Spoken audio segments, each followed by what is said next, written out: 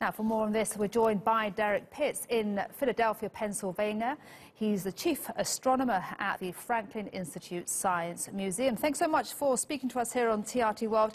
Now, what are we hoping to learn? And as an astronomer, or chief astronomer, what particularly interests you?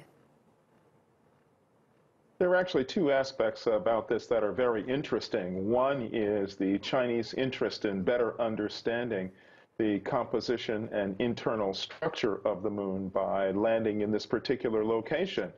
They hope to be able to understand, or better understand, why this side of the moon is somewhat different from the near side of the moon. So that's a great sort of science objective to have. At the same time, the Chinese are building their experience at space exploration with a goal of working towards a more permanent presence in Earth orbit. And how different would you say, if you know at all, is the far side of the moon, also known as the dark side? If we look at the far side of the moon, we find that the far side of the moon is heavily cratered and doesn't have anywhere near as many of the large, open, flat regions that we refer to as mare. When you look up at the moon, you see these open, wide open, flat surfaces. And the far side of the moon doesn't have as many of those as the near side of the moon does. It also has one of the largest impact craters in the solar system, one of the largest and oldest impact craters in the solar system.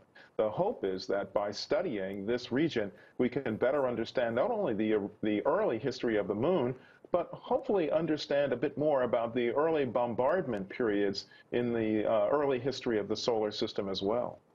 And earlier I mentioned that there could be some challenges. What challenges at all do you foresee? Well, the first and foremost challenge is, of course, being able to land on the far side of the moon successfully. This is going to be done autonomously in that we won't have the opportunity for direct communication with the spacecraft as it's landing. Since it is on the far side of the moon, that means it will present a challenge for that alone.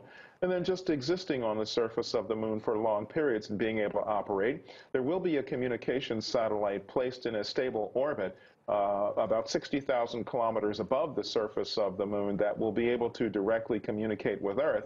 But still, it's a challenging environment, although the Chinese do have some experience at working on the moon. So the challenges that they see will be challenges that they probably have had some problems with before, or have worked with before, and hopefully will be able to surmount them without too much difficulty. And you mentioned that China's experience. How does China's experience compare to Russia's or the EU's or the US?